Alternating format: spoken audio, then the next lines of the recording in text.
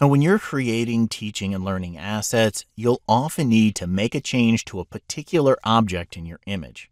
When you were exploring through all of the main menus, you likely found up under the image menu all of these adjustment options, such as brightness and contrast, levels, curves, and so forth. All of these tools are fantastic for making overall adjustments to your image, but the problem is they make overall adjustments to your entire image. Now, there is another set of these tools, and they're hidden down here at the bottom of your Layers panel under this Adjustment Layer icon. Now, adjustment layers work on the layers that appear below it in the layer stack, so make sure that you have your red glasses layer selected, and then let's add a Hue and Saturation Adjustment layer.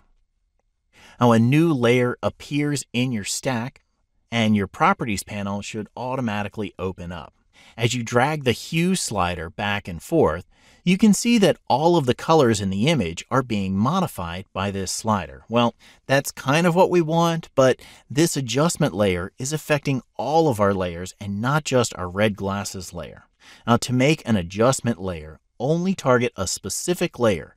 Move your cursor over the horizon just between the adjustment layer and the layer below it, and then hold down the Alt or Option key on your keyboard.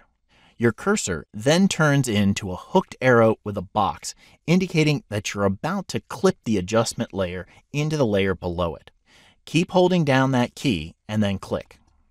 A new hooked arrow appears on the layer and the icons look indented, showing you that this adjustment layer is now only working on this particular layer just below it.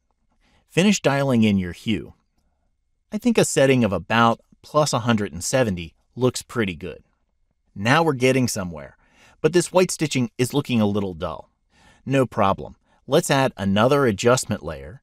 This time we'll add a color balance layer, and once again move your cursor between the two lines, hold down Option or Alt, and click to clip that adjustment layer onto our red glasses layer as well.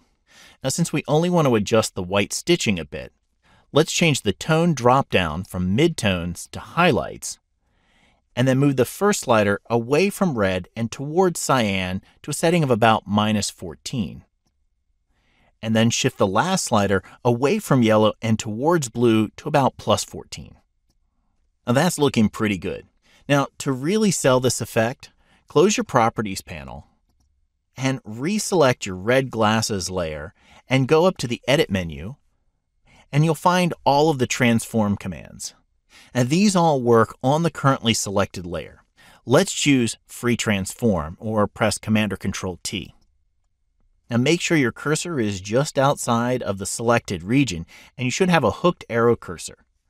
Click and drag to rotate these glasses a bit. Then with your cursor inside of the selected region, click and drag to reposition them, then move over one of your corners and press and hold the Shift key on your keyboard as you click and drag inward to scale the glasses down. I'll move my cursor back inside of the glasses and once again reposition them so that this crease in the flag aligns with the crease in the glasses. Now keep making fine adjustments until you're happy with your transformation. To lock this in, press Enter or Return on your keyboard and you're all set.